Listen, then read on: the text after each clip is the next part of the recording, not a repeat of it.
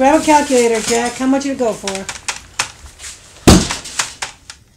That good, huh?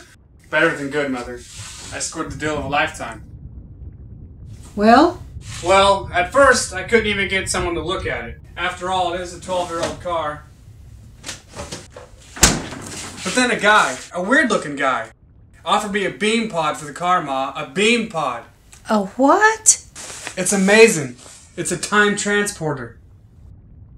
What did you do with the car, Jackson? It'll help. You gave away our single source of money for a... Who's going to pay for these debts? You gotta trust me, Mom. This is a good thing. Trust, Jack? Mom, seriously. The previous owner is from another time.